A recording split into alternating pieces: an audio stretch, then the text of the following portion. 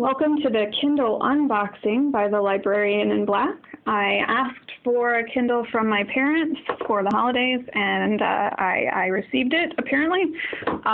It would appear, however, that they have done their own unboxing, as evidenced by the missing strip of cardboard and the scant piece of Scotch tape keeping it closed. But I can assure you, indeed, this is my first unboxing of the device.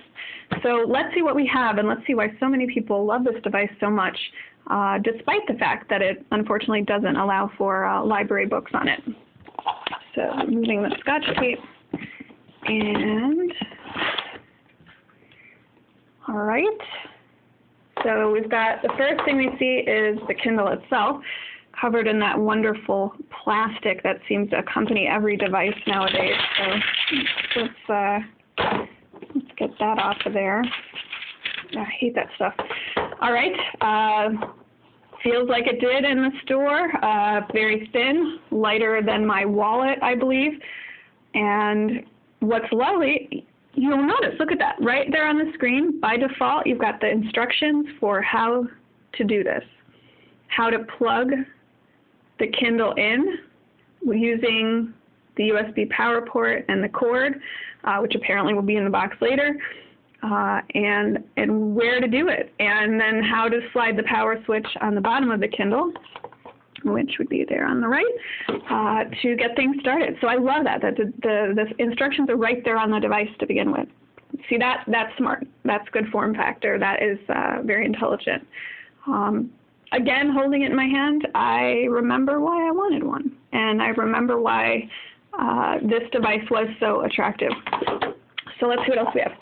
We have the Quick Start Guide, which is done in a presumably earth-friendly format with a lovely cardboard, and it's accordion style. Woo, look at that. That's pretty cool.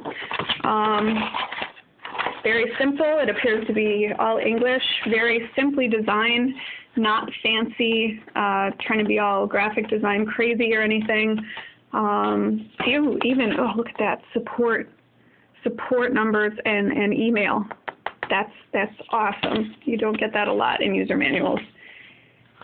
And even way in the back,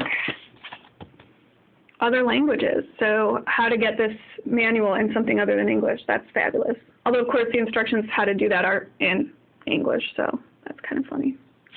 All right, perfect.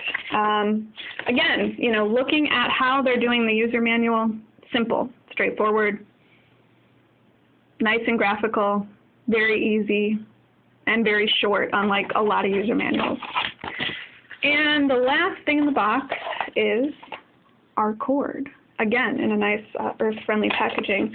I do want to also note that the packaging itself in the box is recyclable. It feels like a sturdy paper stock, which is great. Love that. No more plastic to throw away other than these two. That's it. That's all I have to dispose of now that's not recyclable. I like that too. So our power cord, important, very simple, very clear which end you plug into the wall and which end you plug into the Kindle. But if you did doubt yourself, you could go back to your user manual. And slides off for the USB port. So that's the only part I think some people might not be able to figure out if they have never had a device like that before. Might just assume, well, where is that other end? I can't see it. But as always, in the user manual, it gives you pictures. So that's it. That is the Kindle. I think the simplicity of the packaging, the simplicity of what's included in the packaging, the ease of access to the three pieces, once you open the box, that's it. You're done. And I think that's why people have liked the Kindle so much, is that it is straightforward, simple, and easy in a way that we haven't really seen from vendors other than Apple before. A colleague recently compared the Kindle to something you would normally see come out of Apple's hands, and I think that that's true.